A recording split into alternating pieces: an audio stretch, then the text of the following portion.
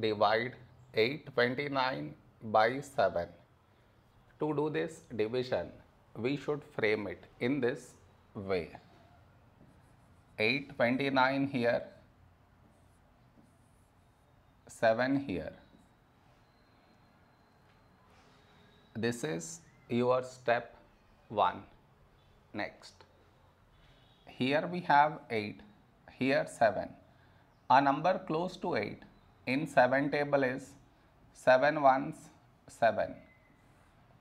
Now we should subtract, we get 1.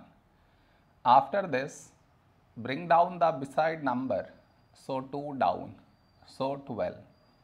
A number close to 12 in 7 table is 7 ones 7. Now we subtract, we get 5.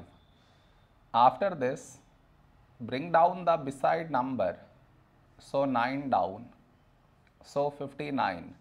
A number close to 59 in 7 table is 7 eights 56. Now we subtract, we get 3. No more numbers to bring it down, so we stop here. This is our remainder, this is our quotient.